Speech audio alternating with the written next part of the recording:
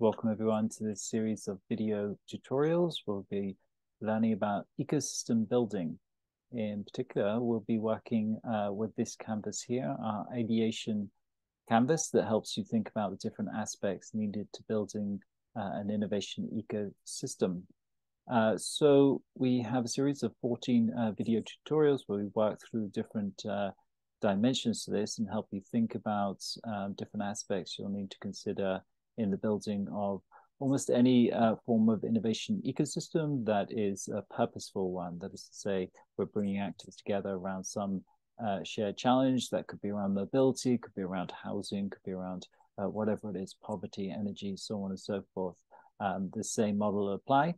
And we look at four main aspects here. The first one's around the purpose of the ecosystem is where we start. What's the purpose statement? Why are we doing this? The strategic messaging, so on and so forth.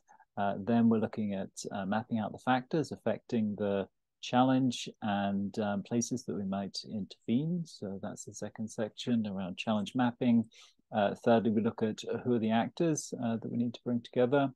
And here we're doing actor mapping. We're thinking about incentives and the different activities we need to do in this ecosystem to build their capacities, whether that's learning, whether that's connecting or co-creating, and so on. Finally, we're talking about the kind of platform we'll need to build this ecosystem, the technology, the value model, business model, ways of assessing its development, what are the governance models, the playbooks, so on and so forth.